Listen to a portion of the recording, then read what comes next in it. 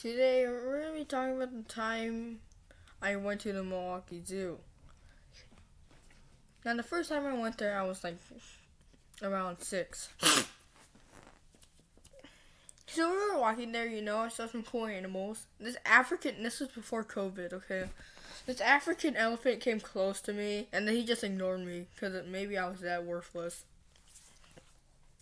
And then we went to this bird aviary. This duck got close to me, but he just ignored me. A toucan almost pooped on my head. Yeah, it was a free-ranging aviary.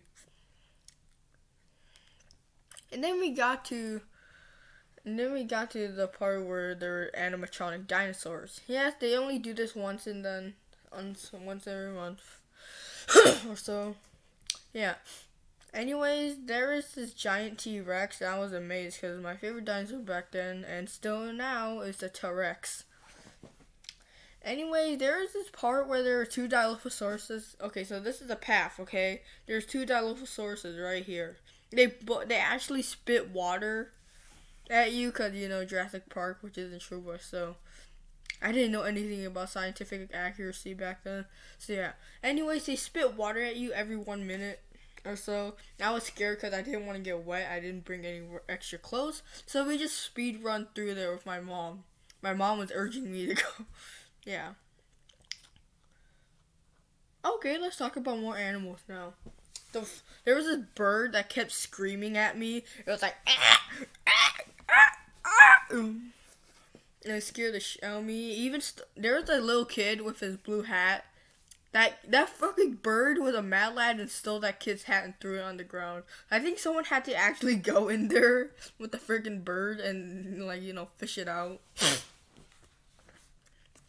Yeah, I still remember that bird to this day. I'm still trying to find out what the hell it is. Anyways, what else? Mostly the animals didn't give a shit about me.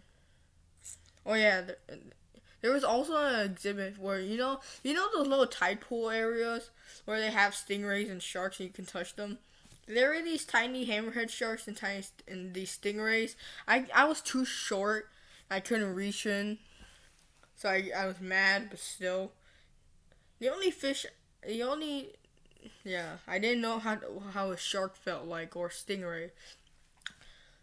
It was only years later in my life that I actually that I was actually tall enough to go in there and touch a fish.